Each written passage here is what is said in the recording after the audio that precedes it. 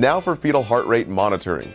Hey guys, I'm Nurse Mike here with Nurse Barbara, and today we're going to be going over all the key points that you need to know for your exams as well as the NCLEX.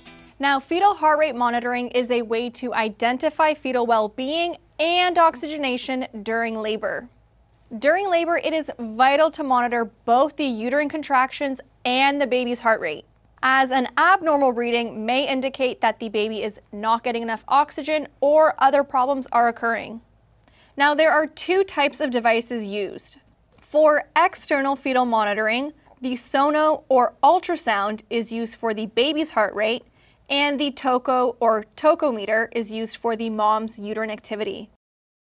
The mother's abdomen is palpated for fetal position to find that point of maximal impulse, the PMI, which is located between the baby's shoulder blades, and this is where the baby's heart rate can be heard the loudest. Now, this is the best place to put the fetal heart rate sensor. Now for Mike for some dramatization purposes. The point of maximum impulse! Thanks for that, Mike. Now, the PMI is found between the baby's shoulders. Now, if the baby is cephalic or head down, it will be placed on the mother's lower abdomen. But if the baby is breech, the monitor will find the PMI in the upper abdomen. Now, board exams love to test on this, and they often ask students to click on the area of the abdomen where the PMI would be found based on the fetal position. So be sure to write that down. And finally, we have a second sensor, which is the contraction monitor sensor. And this is placed high up on the mother's abdomen to monitor the contractions. Now, a more accurate but invasive method of monitoring the baby is an internal fetal monitor, also called a fetal scalp electrode, the FSE. And this is typically only used for high-risk pregnancies. This method uses a thin wire electrode and is placed directly on the baby's scalp through the cervix. This method gives better readings as it's not affected by movement. It can only be used after the amniotic sac has ruptured and the cervix is open to at least 2 centimeters in dilation. Now, the FSC does come with a high risk of infection, since we are placing a foreign object into the mother's vagina and onto the baby's head. Now for an ATI question. Which of the following must be present before the nurse initiates internal fetal monitoring? And this would be a cervical dilation of at least 2 centimeters. Okay, so now let's review how a normal fetal heart rate monitor tracing looks. And then we will go through the top 7 strips to know for the NCLEX and your nursing school exams.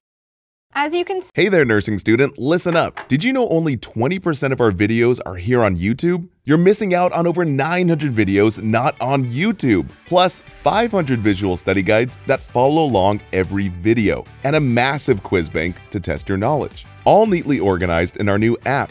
Try it for free. Visit simplenursing.com today. See, there are 2 strips here showing squiggly lines, similar to an EKG. The fetal heart rate is on top, which we always assess first, and the mother's contractions are on the bottom. Those double red lines represent 1 minute in time. So now on to Nurse Mike for a discussion of fetal heart rate. Thanks, Nurse Barbara. Point of maximum— I'm just kidding. Okay, so for some key terms for the fetal heart rate baseline. So normal fetal heart rate is 110 to 160 beats per minute. Variability is basically how jiggly or wiggly the line is. So as labor progresses, we expect the fetal heart rate to have wiggly lines. This is called variability.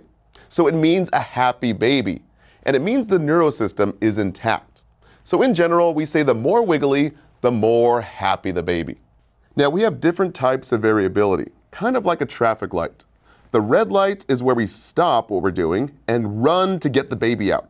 This red light is absent variability. We have no jiggly, which is not good. The baby's not responding and is at risk for major complications and even death. The baby needs to come out right now via C-section.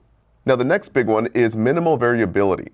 This is our yellow light. It is seen as a flatter line and kind of looks sleepy and sad, typically meaning that the baby is either sleeping or in trouble. And it's very concerning since we see less jiggly, so basically less happy of a baby. The next one is moderate variability. Now this is our green light. It's normal and the desired finding. So the memory trick, for moderate, just think it's the most desired. And the last one here is marked variability. We see jagged jiggles. So this is our stressed out baby. But this baby is okay, as it typically is seen during labor as the baby is being pushed out. Now, the most commonly tested are the minimal and moderate variability. So please be sure to focus on these top two squiggles. Okay, the next key term to know is accelerations. These are temporary increases in the fetal heart rate, and it indicates great oxygenation for the baby. We call these happy little mountains. So cute. These are little bonus points that shows the baby is doing well. So the memory trick, the baby gets A's for accelerations. Now the next is decelerations. We see big dips from the baseline, and there are 3 different types. We always look at the shape and timing with each contraction. So first up is early decels. Now these are good.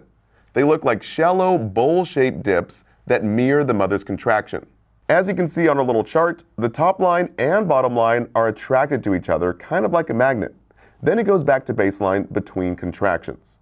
It indicates head compression, which is totally expected during labor. And the memory trick here, it's good to be early with early decels. Or you can think you want to show up early to the party with that dip for the chip. So don't be late with that chip dip. The party's going to be angry. The next decel is variable decels. So just look for the V's here. It is very concerning with very deep, sharp V dips. All right, that wraps it up. Thank you so much for watching. Don't forget to take your quiz and download the study guides. And also feel free to share the love, share with a classmate, and even your instructor. See you guys in the next videos.